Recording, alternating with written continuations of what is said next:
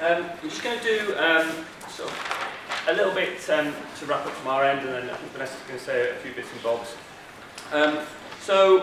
When we were talking about the recommendations before Maureen, we were talking about the use of TAs in the classroom. If you remember last time, we also talked about recommendations on the use of TAs delivering interventions. They're typically out of class, but not always. And and this is, as we said last time, an area that we've done at the EF a huge amount of work. So this is probably the bit that we put the most time and effort. And to cut a kind of very long, expensive, and pretty extensive kind of program of research, condense it right down. We've now published reports of 6 really large-scale evaluations of different TA-led literacy and numeracy interventions, typically delivered to either one-to-one or in small group scenarios. And as I said last time, that's everything from early years interventions that focus on developing oral language, right through to a whole range of interventions that we did at the start of secondary school as catch-up interventions for pupils that had not reached level 4 at Key Stage 2. And I think, as we talked about last time, this second column to the right here, this is without a doubt the most positive set of findings coming out of the 120 projects that we funded at the EF. It's not just that, it's probably one of the most consistent set of findings coming out of research full stop in anything to education. It's really unusual, this, and to see, about 20% of the EF projects have a positive effect, so you're seeing every single one of these projects reporting with positive effects. So, you talk about the research that TAs are not having an impact. Here is an absolute cast iron, demonstration that they are when they're used in this way. Now, what's interesting is, so these are trials, randomised trials, where we'll take 50 or 100 schools, half will be randomly selected to do the intervention, and half will carry on doing whatever they were doing before. And we look for the difference in attainment on the outcomes between those two schools. Obviously, it's not saying that the control schools are not improving learning, but you're looking for the additional impact of doing that intervention. When we do that, we also look at what the control schools are doing, and we go and find out what they're doing and what kind of activities they're doing. And what we see consistently in the control schools is not a case of them not doing interventions. In fact, it's the opposite. We see a huge number of interventions going on in those control schools. So this is a slide. This doesn't really matter what's on it. Oh, you can see it. This is Rob and I did a little session for about 20 schools on the MITRE programme, and we did a session. We got them to write down all the interventions they were doing, and where they were, obviously you can probably work it out, when there were more than one school was doing that intervention, put a tick against it. And there are 150 things or ticks on that piece of paper across those 20 schools. And we evaluate interventions a lot. That's a lot of what we do at the EF. And a lot of these I've never heard of. I mean, some of them are school developed. And we were just really couldn't believe how many interventions were going on in these schools. And so that, I don't know whether or not that's typical, but it felt quite a bit of an average picture.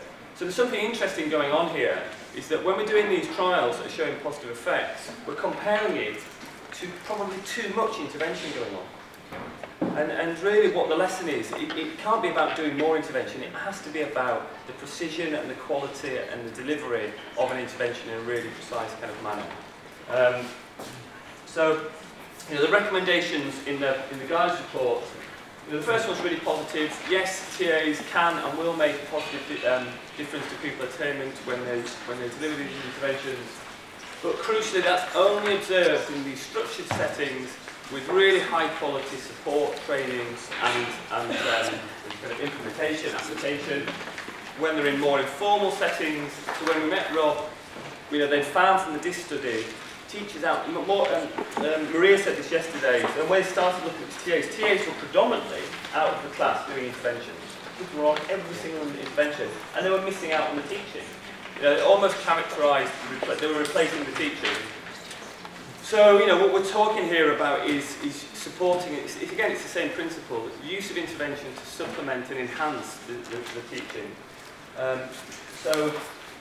The characteristics of these interventions: brief, regular and sustained, carefully timetabled, lots of training, lots and lots of support and resources to deliver the intervention.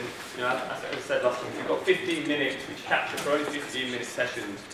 By the time you've worked out what you're going to do, 15 minutes is gone. So they almost script it to minute by minute. It's really, really tightly delivered, and they have assessments throughout of that.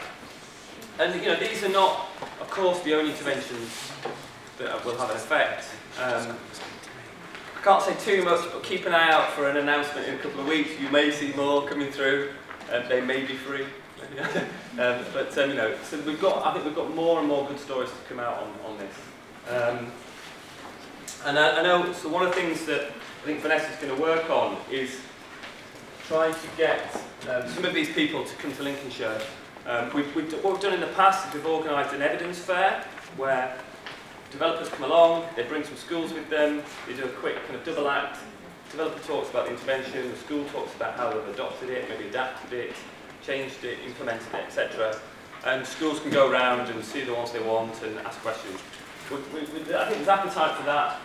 To be honest, we're finding some of these interventions catch up, you know, are widely available. Some of the others are quite small and are struggling, to be honest, with the demand on them. You know, we've kind of created this information, and schools are rightly asking for it, and they're slightly struggling to meet that demand. But we're trying to lean on them and say, you know, prioritise, get up to Lincolnshire and make this stuff available. So, is there interest in this? Yeah? Yeah. Yeah. So I think, to be honest, we're going to get out of the way and let Vanessa and James organise it themselves. I think we'll probably do a better job. And you know, where it leads us, it's interesting. You know, both Maureen and Maria said the same thing, which is well, Maria said yesterday they stopped doing all interventions.